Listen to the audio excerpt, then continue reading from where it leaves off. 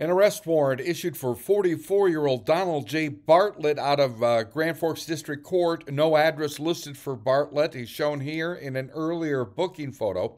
He's been charged with a trio of felonies: terrorizing, domestic violence, attempted domestic violence, and interference with telephone during an emergency call.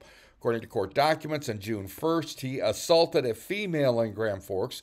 She reported he allegedly struck her in the face, back, and shoulder and headbutted her in the forehead. She also reported he tried to strangle her, knocked the phone out of her hands when she called 911, and stated he was going to come back to the apartment and kill her.